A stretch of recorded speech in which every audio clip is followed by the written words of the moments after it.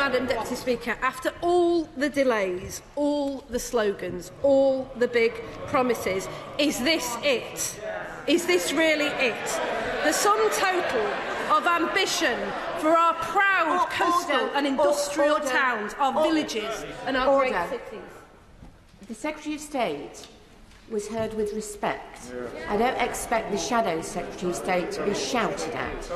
Lisa Nandy. Madam Deputy Speaker, they don't disrespect us when they chunter and cheer. They disrespect the people of this country. Seriously, is this it?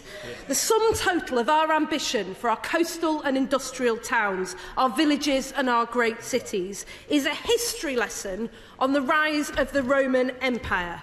A minister scurrying around Whitehall, shuffling the deck chairs, cobbling together a shopping list of recycled policies and fiddling the figures. Is this really it? For some of us, Madam Deputy Speaker, this is personal. We've lived these failures every single day. We've watched good jobs go, our high streets boarded up, young people who have to get out to get on. He talks about Bury FC. My stepdad was a lifelong supporter of Bury FC, a regular at Gig Lane. His last words to my stepbrother before he died were, "What's the score?" If he were alive today, he would never forgive them for standing aside while this asset at the centre of Bury's community was allowed to collapse. Madam Deputy Speaker, this system is completely broken and he's given us more of the same. This was meant to be the Prime Minister's defining mission of government. I'm not surprised he was too embarrassed to come here today and to defend it himself. It's so bad that even the Secretary of State has privately been saying that it's rubbish. They tell us to wait till 2030, but where have they been for the last 12 years? And, well, I'll tell them where. In Whitehall, turbocharging the decline of our communities, cutting off choices and chances for a generation of young people. Well, he talks about 12 missions.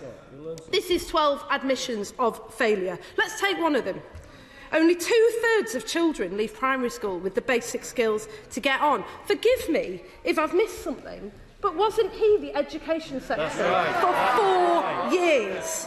What about this? They want to tackle crime, but on their watch, fewer than 1 in 10 crimes are solved, and nearly all rapes go unprosecuted. Anyone would think, listening to this, that he wasn't in charge of the Justice Department. This is a government in freefall, out of ideas, out of energy, recycled, watered-down ambitions, and none of it is new. In fact, some of it so old that one of the better announcements that caught my eye was actually made in 2008 by Gordon Brown and has been running ever since. Across our hometowns, we've seen good jobs disappear and far too many young people that have to get out to get on.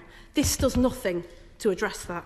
He talks about a Medici-style renaissance, but can't he see what's happening in front of his eyes? Our high streets are struggling because the local economy is struggling. People don't have money to spend in our shops, our businesses, our high streets, and they're about to hike up their taxes.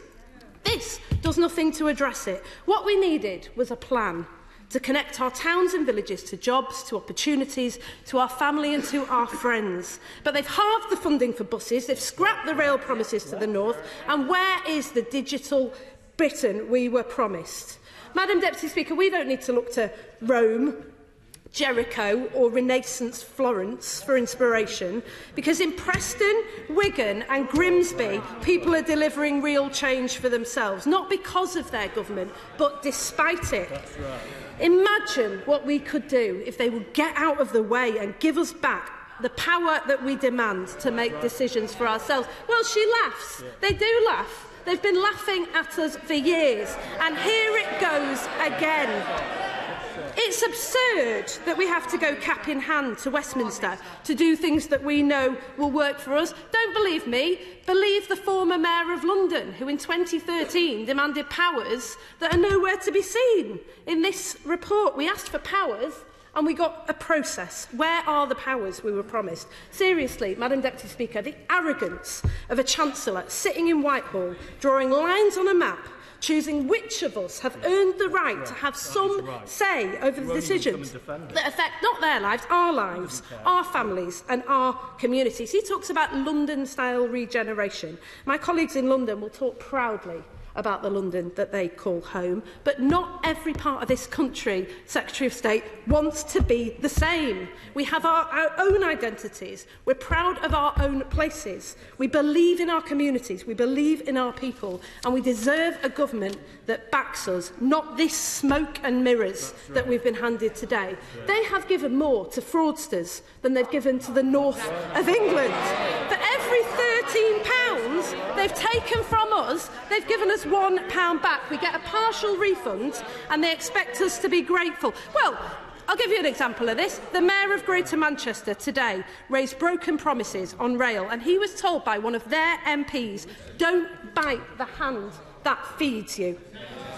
Madam Deputy Speaker, it's not their money, it's ours. Imagine what we could achieve if we had a government with an ambition for Britain that matched the ambition of the people in it. We could build good jobs in every community. There's a global race to create these jobs, and we will bring them here so that young people in our coastal and industrial towns can power us through the next generation like their parents and grandparents powered us through the last. In every community in this country, people know we can do so much better than this. Well-paid jobs, money back in people's pockets to genuinely transform our high streets, reform business rates to back our bricks and mortar businesses, buying, making and selling more in Britain, and an education recovery plan that stands as a testament to our commitment to the young people who make this country what it is. That is our mission, Madam Deputy Speaker, and today we've learnt one crucial thing. For all the spin and all the gloss, they won't do it because they don't believe in this country. So we will.